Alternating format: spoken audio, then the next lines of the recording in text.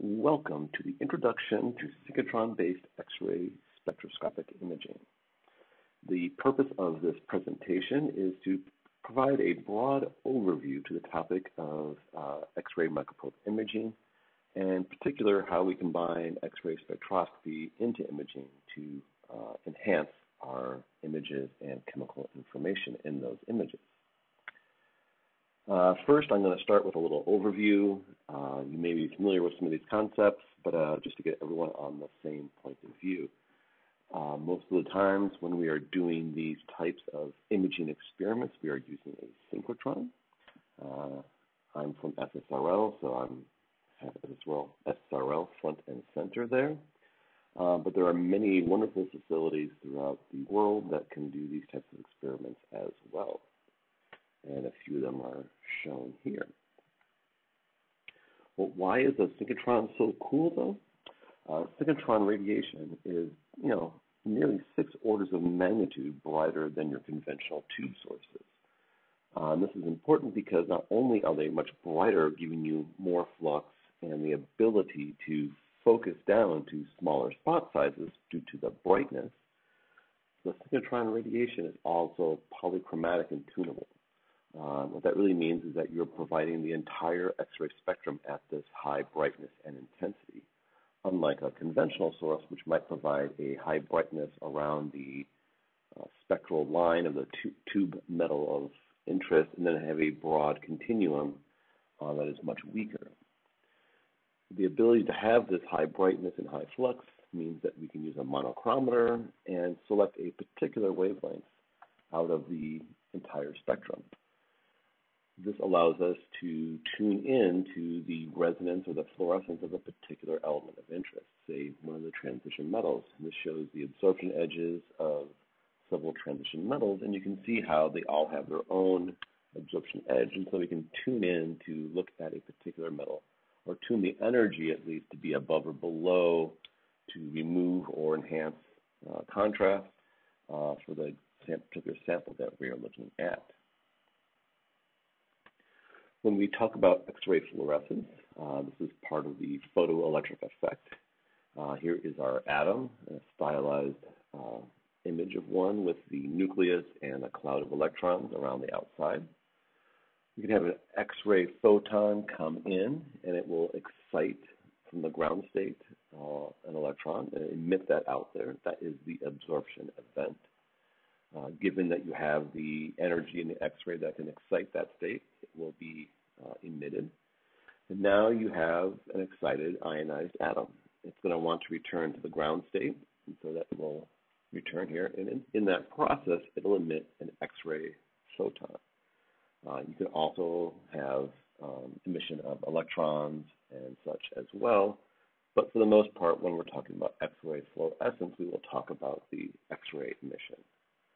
The great thing about this is that every element has its own unique set of X-ray absorption edges and emission lines.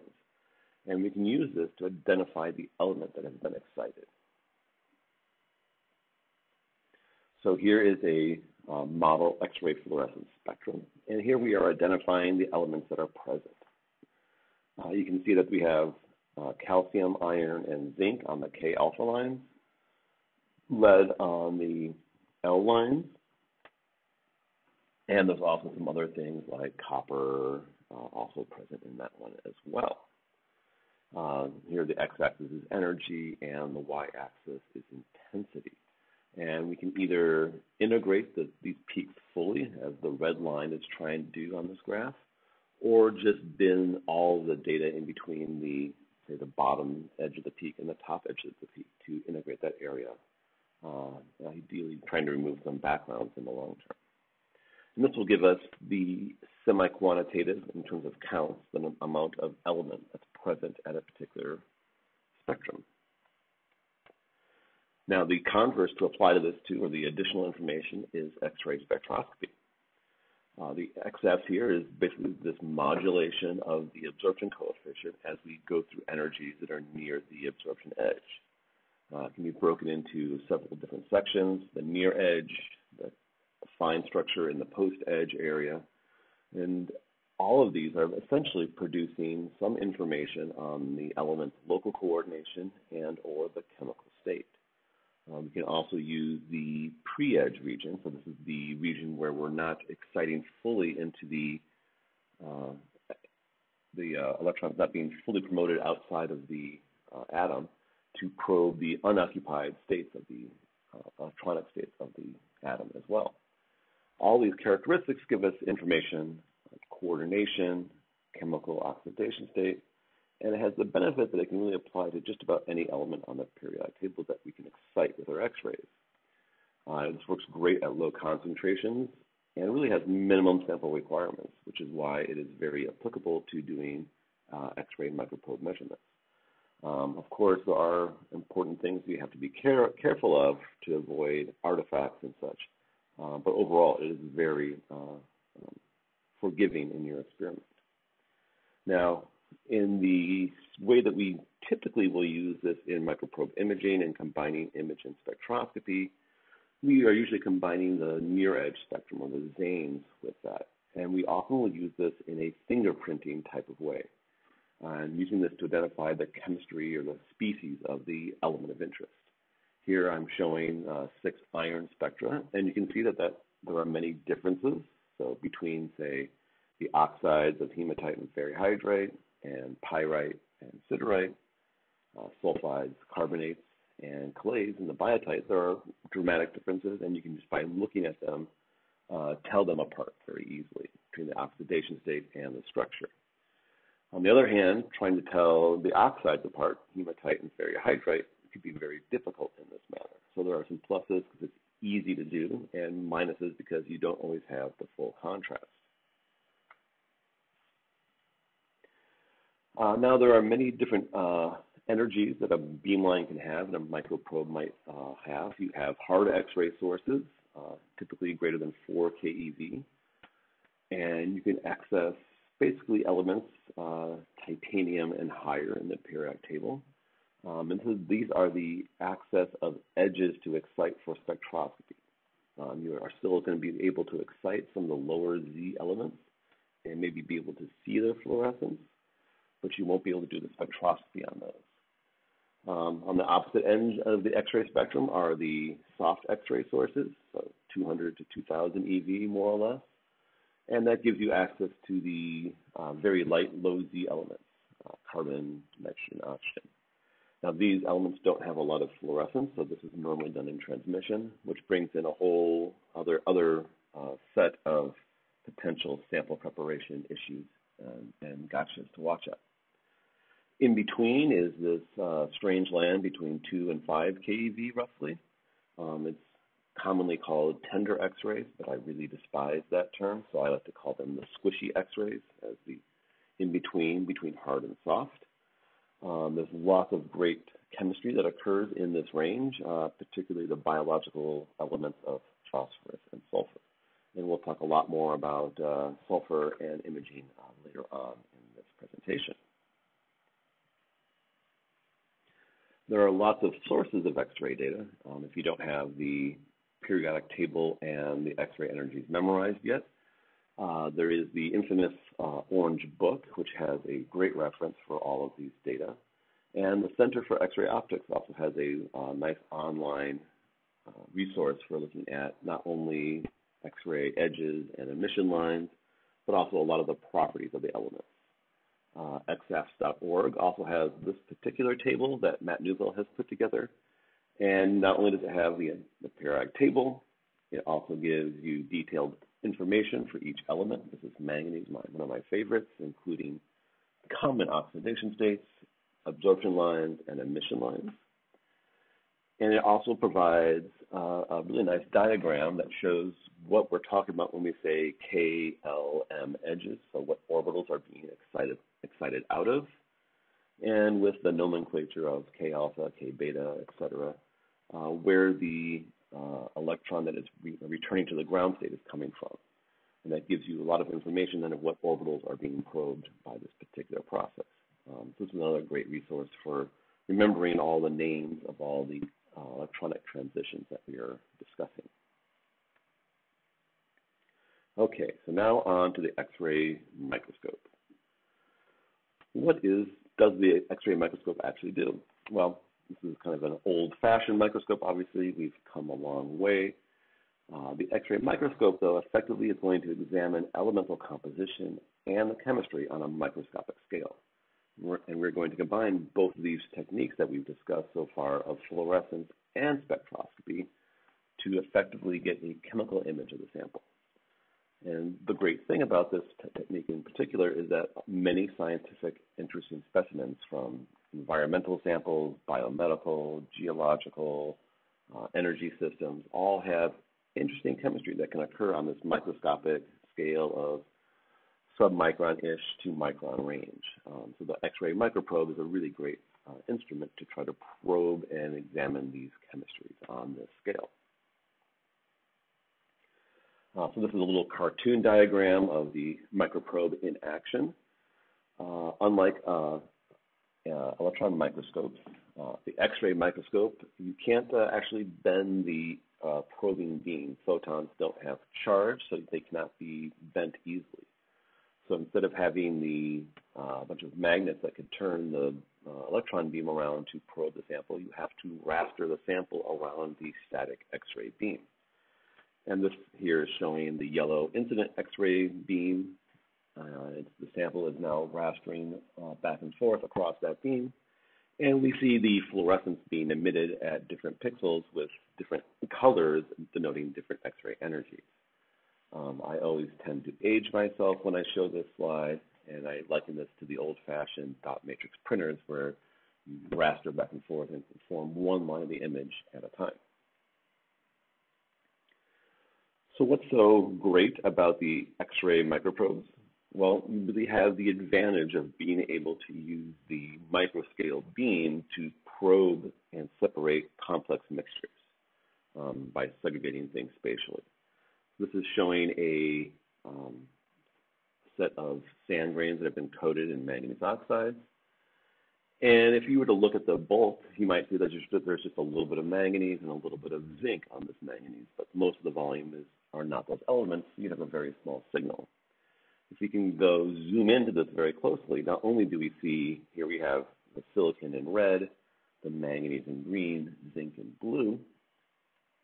Not only do you see these interesting relationships, but you see there's actually mixtures of manganese and zinc in some areas and on more pure zinc in others. And if you were to say, do X-ray diffraction on this as a whole bulk sample, you would see all kinds of diffraction spots coming out of the place. You'd see the sand diffracting in these big spots, maybe some of the coatings diffracting in rings, and you'd have a big mess of data to interpret. Now, if we bring ourselves to a very small microscale beam, though, not only can we get a particular phase, so this is now looking at that surface precipitate, and you can really see what that one phase of zinc is lost amongst the rest of the zinc that's absorbed on the manganese oxide. But ideally now you can also get a very clean diffraction pattern too if you were doing diffraction. And just looking at those ideally single phases, so being able to isolate out those single phases or close to single phases is one of the advantages of the microprobe. We also are improving signal to noise on small particles, kind of as we were hinting at in the last slide. If I have a very large beam, most of my beam is not hitting my particles of interest, and my signal might be very low, particularly in a transmission type experiment. So I can bring that beam down to a very small spot. Most of what the probe is interrogating is actually my sample, and my signal to noise is much improved. Finally, everyone doesn't have a synchrotron in their backyard, and electron microscopy is a much more common standard piece of equipment. And I don't, disparage them whatsoever, and they're actually a very great complementary source of information.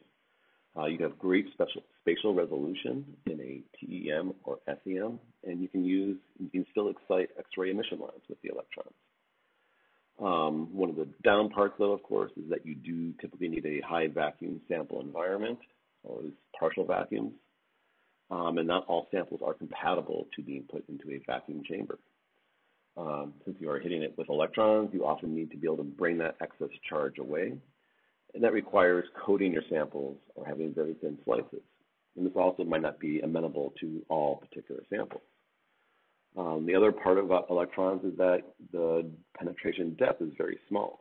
So you're only looking at the surface typically in an SEM. In contrast, the X-ray microprobe is somewhat resolution limited.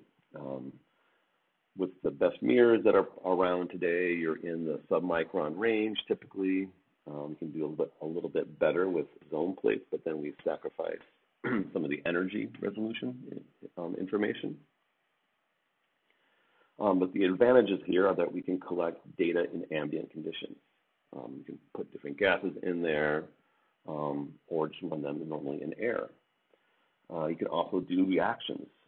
Since you can mix things in an atmosphere or in small chambers, you can actually perform small chemical reactions and watch them in situ.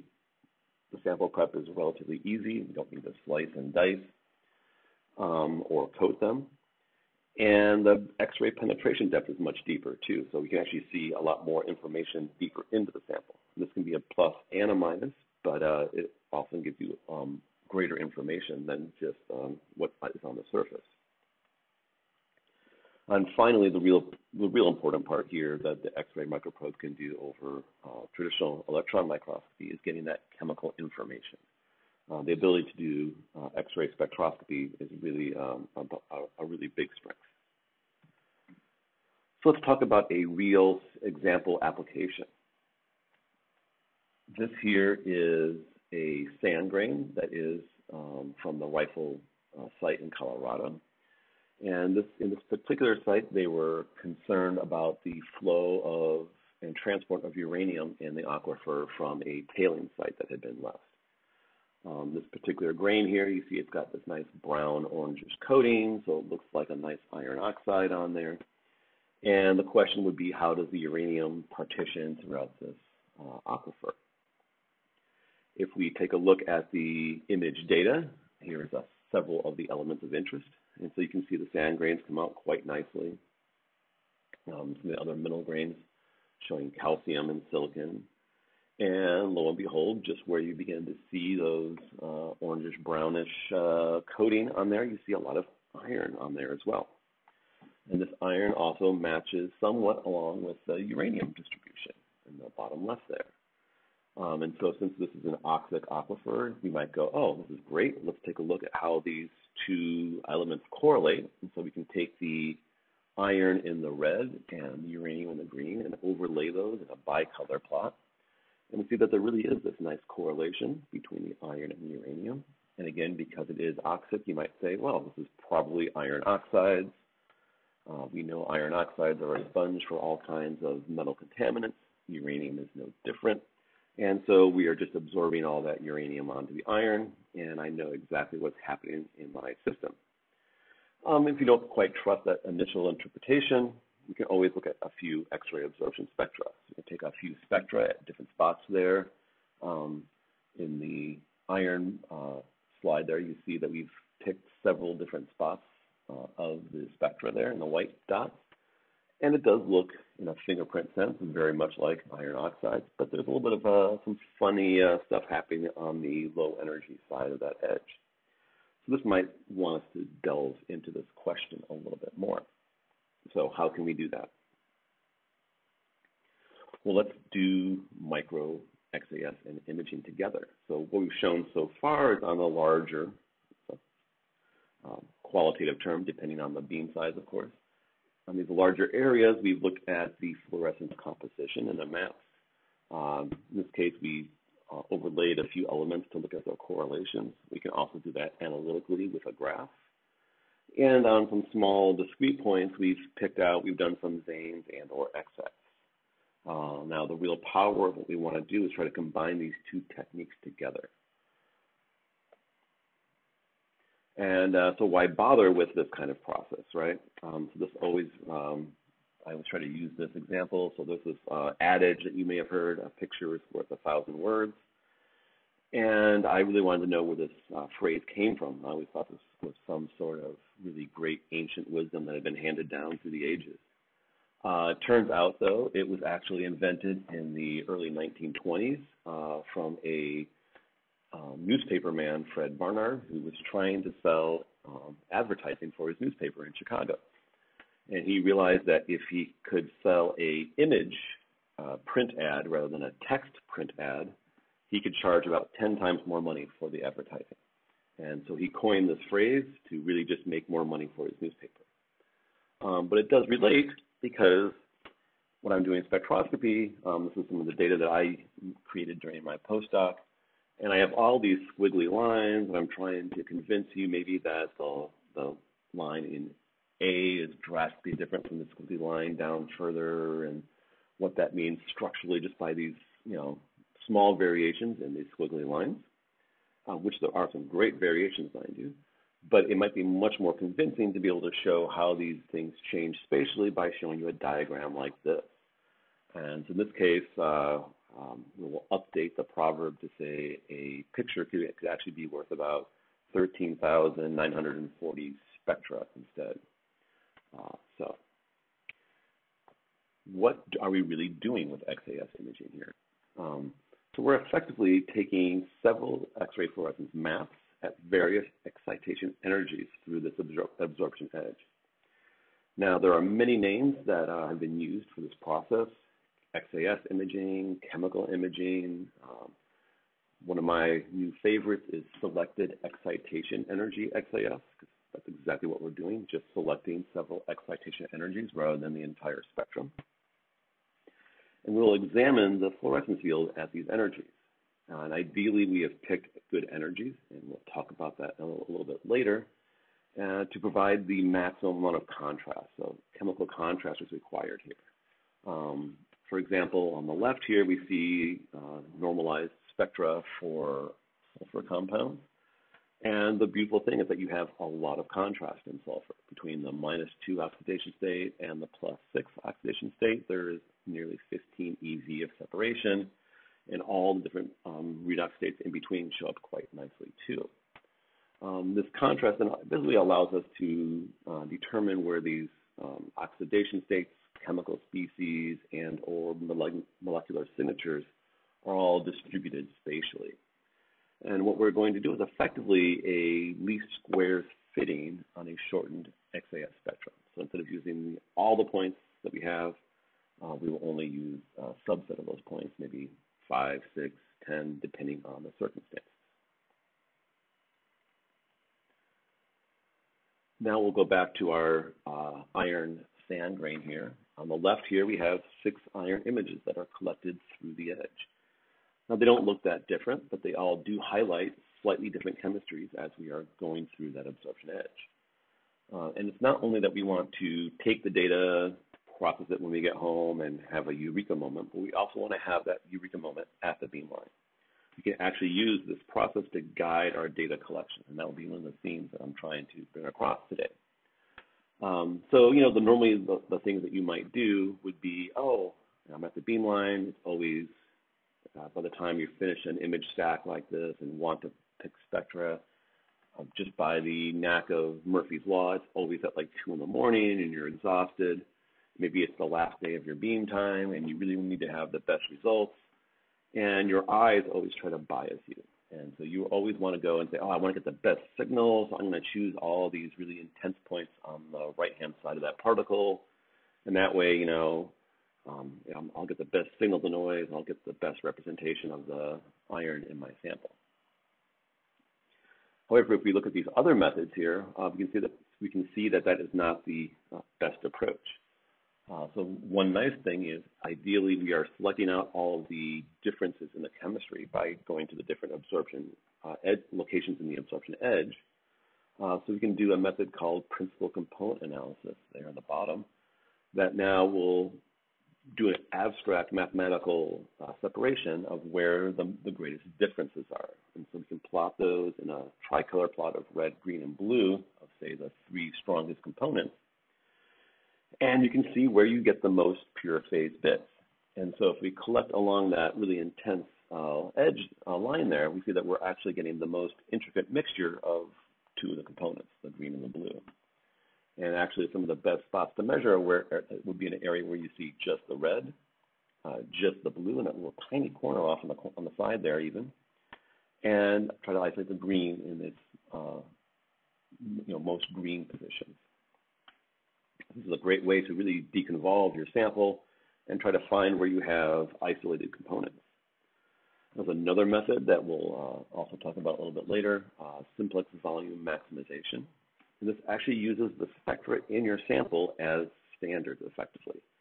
It's going to look through and look at the variation of your sample and say the dimensional space that your sample and their energies capture, and try to find all the points that define the edges of that dimensional space, and then show them as an individual spectrum, and then now you can refit your data as a linear combination of those spectra in a positive sense.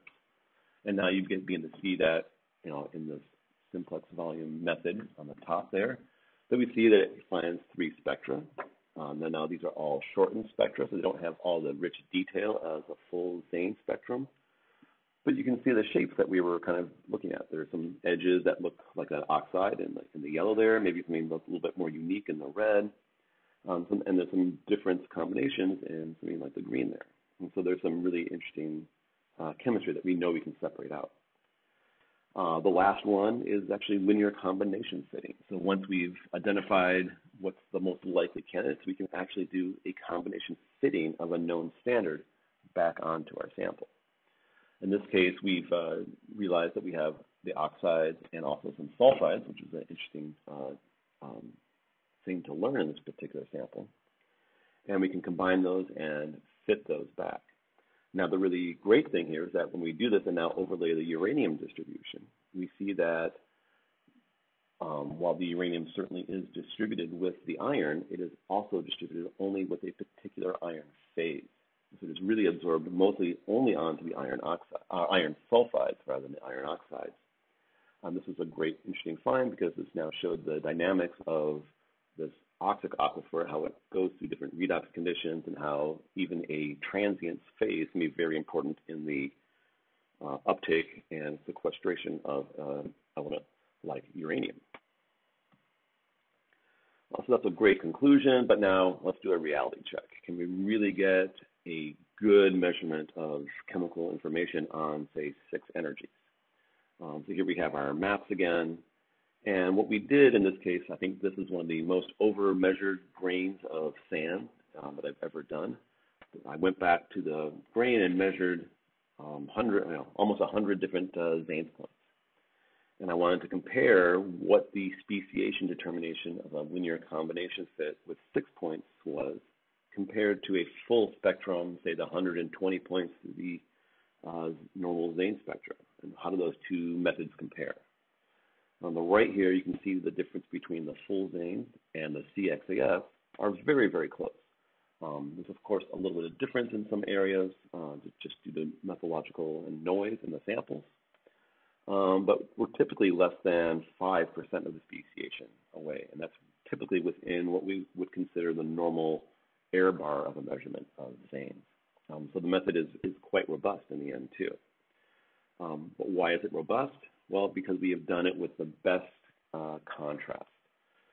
This is one of the requirements for your XAS imaging here, is to have these differentiable species and have that contrast between the species of interest. In an ideal case, you might have something like arsenic or sulfur, as we showed earlier, where you have dramatically different intensities of your fluorescence at the energies of interest. Good would be, say, the irons example that we just went through, where you can see that there's differences between the sulfides and the carbonates and the oxides. Now, if your experimental goal was to tell all the differences between the various iron oxide polymorphs, like ferrihydrite, hematite, goethite, epichrotite, these are all extremely similar. There's not much contrast until you get into the EXAFS regions. And so this falls into the category of non-ideal / near impossible to really do effectively. We also need to have N+1 measurements. So if you have N species you want to look at, you need to have at least N+1 measurements of variables to actually get a real determination. How do we pick those N+1 energies? Well, again, high contrast is what we're looking for. So ideally, you might know a little bit of geochemical knowledge of the mixture of energies that you might want to use. That always helps. And if that is the case, you can look at your standard compound library, for instance, and look and see what those differences are. Another approach is if you don't really know what's in there, we can use a PCA method on the actual spectra. So we can go and take maybe a dozen or so spectra in areas after getting the first image and do PCA on that. So on that top right image, you see a whole bunch of spectra. You see the clays that are kind of standing out differently from the mixture of sulfides and oxides.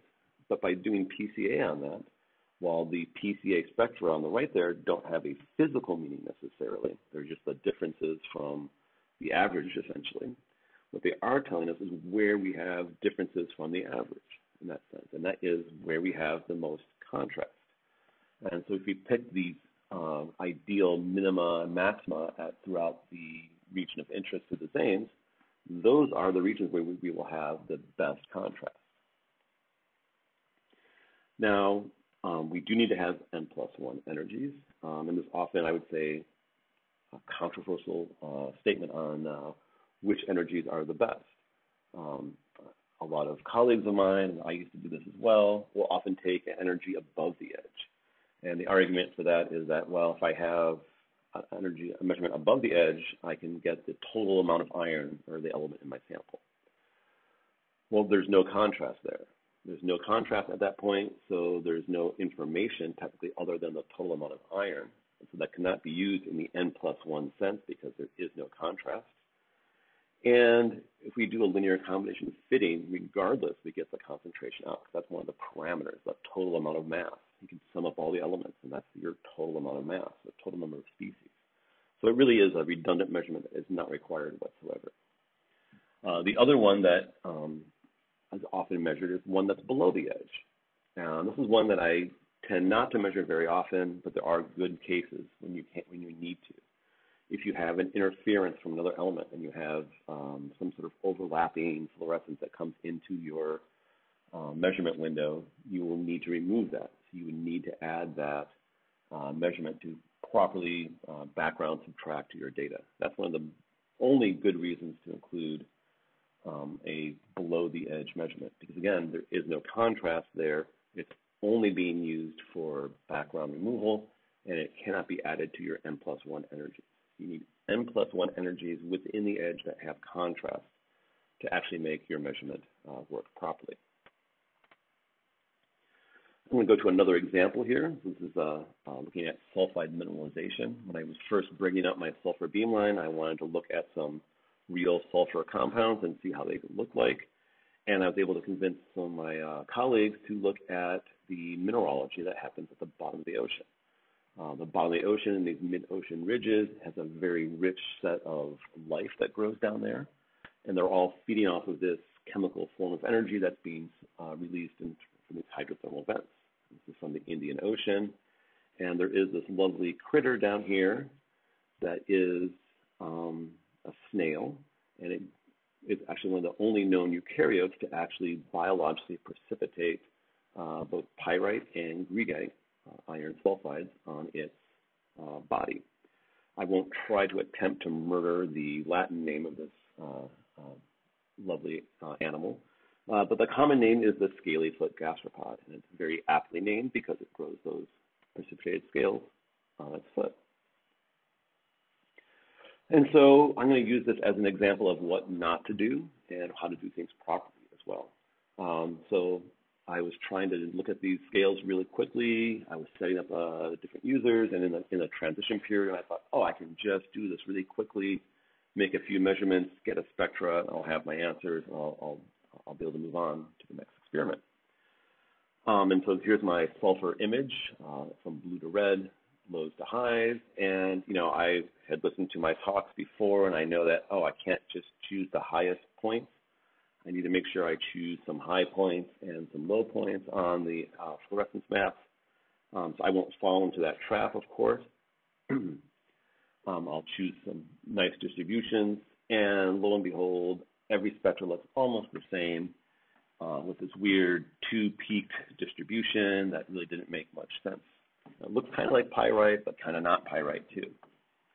So this was very troubling. And so then I realized I really need to do this experiment correctly and spend the time to do it. So I'm going to map at two energies and compare these two energies here. So I'm going to map at 2470 and 2472. And right away, I begin to see the contrast.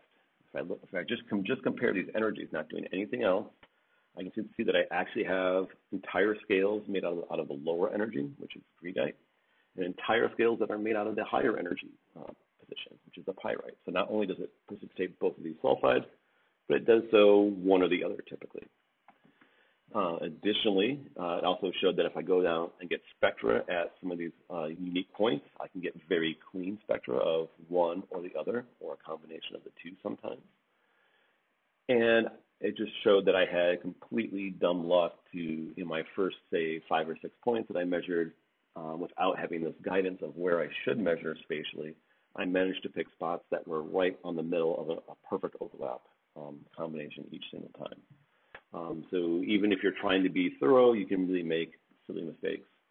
And it really does help to use the spatial information to your advantage and the chemical information to your advantage when you can. I'm going to finish off this presentation here by talking a little bit about beam damage as well. So as we are building fancier and fancier synchrotrons and beamlines, we tend to be trying to make smaller and smaller spots. As we get brighter and brighter in these new synchrotrons, we are putting an incredible amount of flux density into these small spots. You can just compare the flux density in terms of photons per square millimeter per second between a bulk experiment and, say, a nanoprobe or a submicron probe, and there's a lot of difference there. These are all real beamlines. I've hidden the names to protect the innocent. But the real question is, are these smaller spot sizes good for all experiments? Can I actually just create damage and be looking at the wrong bit of the experiment? And it really depends on the properties of your materials that you're looking at, of course. At high energies, like 15 keV on calcite, most of the beam goes right through. If I go to lower energies, a lot more of the beam is stopped within the sample. And if I take a sample of, like, say, lapis, which has a lot of sulfur in it, at a low energy trying to probe the sulfur speciation, all that flux density is deposited right at the surface. And here you can actually have local spots that can have 8 megagray of radiation. Now, if you're not familiar with the unit of gray, it's a joule per kilogram. It's the SI unit for dose. And to give you, in contrast, when you get a medical X-ray to, say, look at your broken arm or something, or a dental X-ray, you're looking at about 1 milligray of radiation. For a human being, a dose of 1 or 2 grays is considered lethal. And we are now 1,000 to 1,000,000 times higher than that in terms of the radiation dose. So there's quite a bit of dose. If you throw all these photons on the experiment, is your detector actually able to count all these photons productively too? So we do a lot to, basically zap the sample with a ton of photons to try to get the best signal, but are we actually using all of these photons efficiently? And the answer is typically not always. But we can actually use our chemical imaging process to look at this a little bit better. So this is another sample that I looked at. On the left here is the total sulfur distribution. It looks really interesting in there. There's some spots and such. So I mapped out the sulfur distribution to get this image, and then I picked a few spots to get some spectra. I did the spectra. I thought, that was great, and I found a few differences. I used that same workflow that we showed before. I did the PCA to find those differences, and I mapped at several energies that the PCA suggested would be interesting. And I looked here. So look, I have 5 really cool spots that look very different than the rest of the sample. I wonder what those are. And then I realized, oh wait, if I overlay that image of my multiple energy maps to where I collected my Zanes points, there's a remarkable correlation of where I measured Zanes to where I see new and different chemistries. It's like, that's not necessarily part of the sample anymore. So you can actually imagine this as a process that you could use to specifically monitor for beam damage. So you might image your specimen at multiple energies.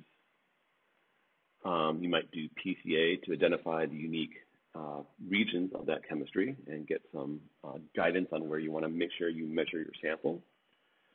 You might do that spectroscopy to get a whole slew of squiggly lines that tell you all about the sulfur in your sample. You'd be very excited about that. But now you want to go back and check to make sure that those chemistries are real. So we can do a second image of the sample in the same sense and get a new PCA map. And this will now tell us the areas that have been modified. And by comparing the pre-map to the post-map, we can see areas in red here in this bicolor map that are damaged versus green, which were the original one. The real benefit here is that when we're doing the speciation mapping, we're only spending, say, maybe 100 milliseconds at any one pixel. So we're going through this very rapidly. We can assume the damage is much smaller than if we take a full Zane spectra, which might take 8 minutes. So there's a much longer length of time that you can actually create damage when you're doing spectroscopy versus doing the mapping. So we're crossing our fingers that the mapping is doing the minimum amount of damage in this case. So I want to just finish off here then by having a little summary. Hopefully I'll be able to show you that synchrotron-based chemical imaging provides a flexible platform for combining both these imaging XRF modalities along with spectroscopy.